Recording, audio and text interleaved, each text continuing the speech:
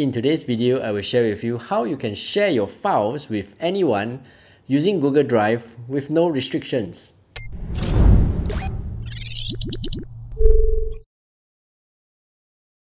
In your Google, you can type drive.google.com, or you can click on the button here and then click on Drive. This will bring you to your Google Drive.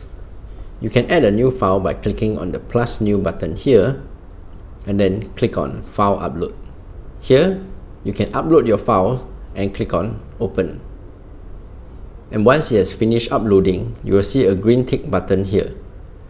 Click on the folder to show the file location. Then, right-click on your file, click on Share and Share.